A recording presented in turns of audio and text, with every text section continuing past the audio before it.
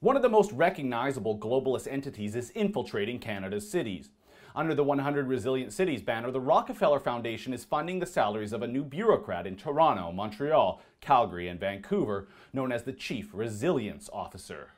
This is the same Rockefeller Foundation that for the better part of a decade has been implementing and executing a well-funded and sophisticated campaign against the Canadian oil sands and against Canadian oil pipelines. And while I still don't quite understand what it means to be a resilient city, it certainly has all the cachet of a modern buzzword seeking to elicit a positive emotional response. But don't take it from me. Here's the newly funded Rockefeller bureaucrat, Katie McPherson, explaining exactly what this position will entail. A big part of what my role is going to be, it will be leading the development of a resilience strategy for the city, our Greenest City Action Plan, Renewable City Strategy. A number of these all form a basis for resilience. And so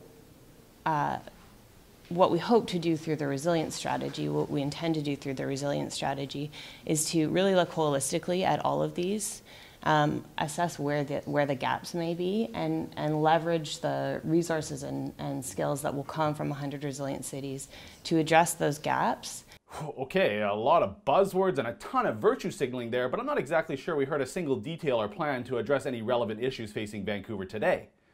Maybe Mayor Robertson has a better idea? Our focus with our 100 Resilient Cities partnership is to really drill down on where the weak links are, where we can be stronger as a city, and how we can bridge the gaps we currently face. We think this new Resilient Cities network really positions us better to make stronger partnerships with other cities and different providers to help us deal with our gaps. Nope, just more buzzwords there too from the mayor. We heard Katie mention that her background is in crisis response. Well, Vancouver is months into a fentanyl crisis that isn't getting any better. What are her plans for that? Or how about the lack of affordable housing that has only been compounded with the policies of municipal governments like Vancouver? Well, when it came time for questions, I asked the new Chief Resilience Officer how her position plans to deal with the out-of-control rent and housing prices in Vancouver that are forcing so many who were born and raised here out of the city. In particular, what this new role brings is access to, as Jeb mentioned before, platform partners who bring free resources to our city that we can connect down to people on the ground who are already thinking about these issues of affordability. So they know it's a problem, but they need to consult more. But my favorite is that if they do come up with a plan, it will need to be in consultation with other member cities in this globalist network of resilience.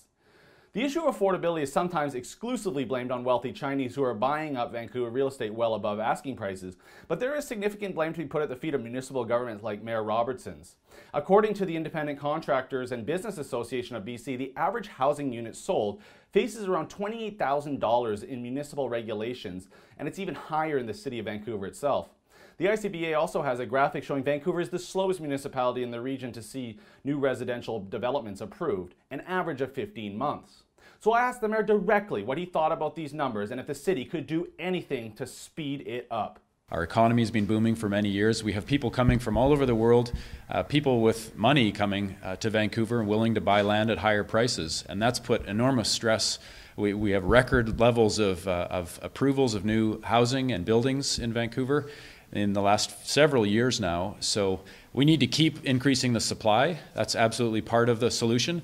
We also need to address the challenge we have on the affordable end of the spectrum. The market is not delivering affordable housing, so the city, the province, and the federal government also need to make sure we're investing and intervening to ensure that there is more affordable housing being built.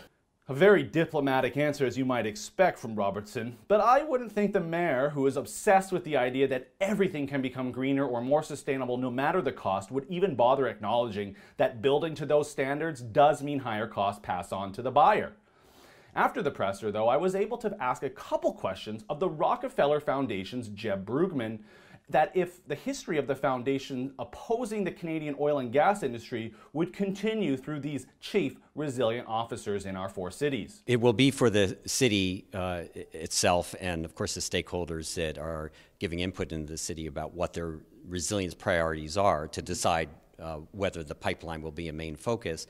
But I would estimate that given that one of the major areas of risk that the city faces is in the port, at the same time that it's the largest port in Canada and one of the major areas of economic activity in the city, that the port undoubtedly will become somehow a center of focus. I think Canadians in any of the 4 cities should be concerned that a globalist organization that has funded such strong opposition to our energy sector will have significant influence in city policies.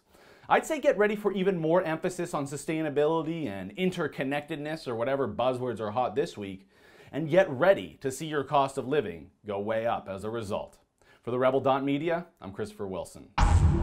Thanks for watching. I need you to do a huge favor for me. Click subscribe on our brand new Rebel Canada YouTube channel. It has all the great reports you've been used to, but focusing exclusively on Canadian issues.